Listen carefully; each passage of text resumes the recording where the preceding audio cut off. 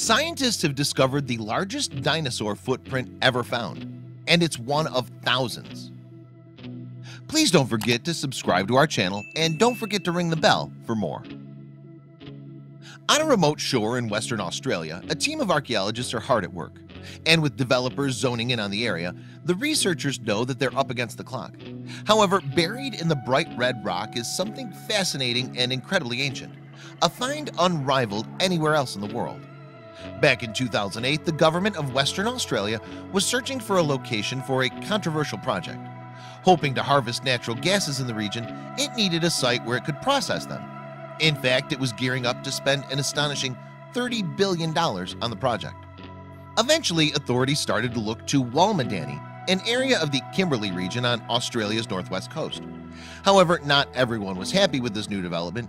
The indigenous Gullara-Baloo people who live in Walmadani were worried about the impact that the project would have on their ancestral lands. To the Gullara-Baloo, Walmadani is a special place, not least because they'd found mysterious footprints etched in the landscape there.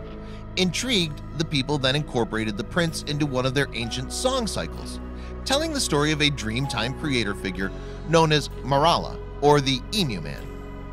Realizing that Walmadani was at risk, the Gullara-Baloo contacted Dr. Steve Salisbury, a lecturer at the University of Queensland. And at their request, Salisbury began a 5-year investigation that would see some incredible finds emerge from the region. In fact, as far back as the 1960s, researchers had unearthed something unusual on the Dampier Peninsula, where Walmadani is located. There, first imprinted into the earth millions of years ago, were what seemed to be the footprints of dinosaurs.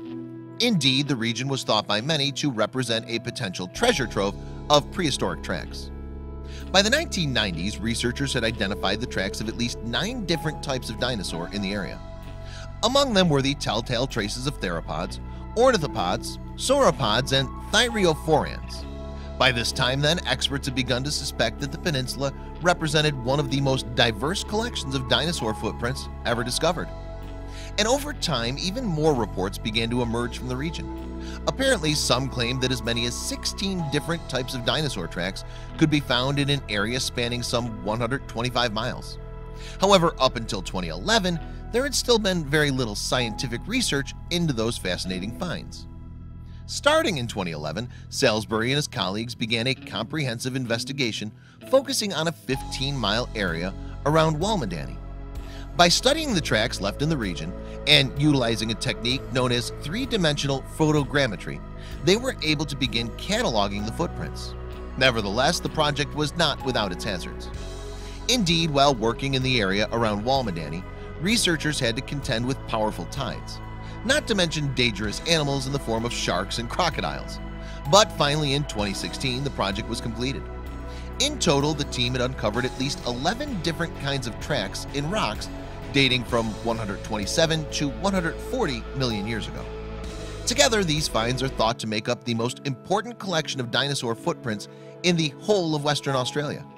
In addition, they're the country's only known significant record of life during the early Cretaceous period. But this find isn't just special to Australia. Indeed, it also represents the most diverse collection of dinosaur footprints in the entire world. For Salisbury, the discovery was an incredible one. It's such a magical place, he said in a March 2017 interview with the University of Queensland's website. Australia's own Jurassic Park, in a spectacular wilderness setting. Amazingly, it would also turn out that Walmadani had yet another surprise in store. For in among the tracks of stegosaurs and 2-legged dinosaurs were some truly gigantic footprints. Some were an extraordinary 5.5 feet long, to be precise. According to Salisbury, the prints belonged to a large, long-necked sauropod whose hips would have stood 17 feet above the ground. In fact, researchers believe that the footprints were among the largest ever documented, and later they were able to prove that their instincts had been correct. Beating the previous record of a 5-foot-long track discovered in the desert of Mongolia, the Walmadani prints have since been recognized as the biggest in the world. These prints, along with the others that crisscross the region, were made back when the area was a river delta. So when dinosaurs walked over the land, they left their prints in the soft, wet sand. Over time, sandstone rock was formed there, and the prints were preserved, ready to be discovered millions of years later. What's more, at Walmadani, the inhabitants of the early Cretaceous period appear to have been particularly active. There are huge areas around that coastline where all you can see are dinosaur tracks, Salisbury told ABC News.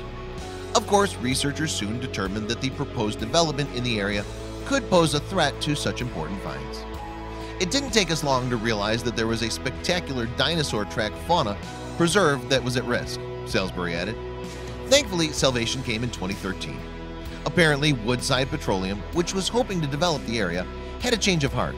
In a statement in April of that year, it announced that the project was not believed to be financially viable and that consequently the firm would not be proceeding with it. Now, Salisbury hopes that his work in the region will help to draw responsible tourism to the area. In the future, probably the best way for people to see what's at Walmadani is to do it on country through something like the Lurajari Heritage Trail, he said. The Lurajari Heritage Trail was launched by Gallura-Baloo leader Paddy Rowe back in 1987. It was seen as a way to rekindle the Aboriginal tradition of walking in rural areas, and today it attracts visitors from around the world keen to hike its 56-mile length over the course of 9 days. With the significance of this latest discovery, Rowe's descendants can expect even more people to want to explore Walmadani and its fascinating history.